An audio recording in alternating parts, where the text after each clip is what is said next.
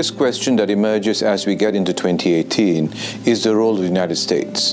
Is this whole issue of the U.S. leadership that's been fundamental around the world, the questioning, the changes that are starting to emerge, not just in one particular administration, but something that's been long-standing adjustment that's taking place. And how the U.S. positions itself in 2018 will be then how other countries then position themselves around the United States, whether they fill in gaps, whether they step into new areas.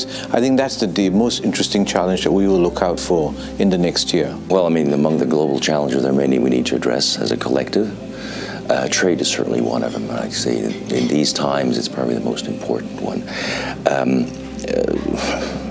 Say if our trade alliance and our partnership in the area of trade were to fail or fall apart, that would have very, let's say, rippling effects on which compound other global crises or problems we might have. So trade is key, and we should not forget that trade is a major contributor to peace. And that is also a bit neglected in the current discussion. A lot of people talking about the negative impact of trade. I think we should really remind ourselves of that relationship. And another thing, I think that's part of the global discussion in this country, is that we should not forget that trade has also benefited many, but not all. Some people have been left behind, so we need to find solutions. I would say personally the refugee crisis. There are 62, 63 million people adrift. They are adrift because of problems in their own country, war, famine, all kinds of things that are happening to them. They are looking for a new place. This is a real global problem. It's not a regional problem. They basically pushing us to make a choice. I think they are they are contributing to populism in the world, because people want to fence off their borders. They are contributing to, especially I come from the Netherlands, for a destabilizing effect on Europe. So I would say for the coming years, the refugees is a real problem.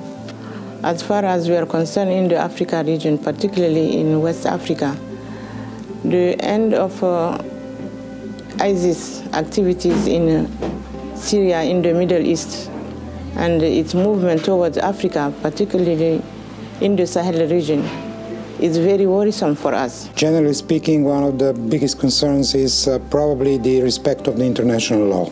Most of the events in the world which occur in the crisis or wars are, just the consequence of the fact that the international law is not respected. Something very paradoxical is happening in our part of the world.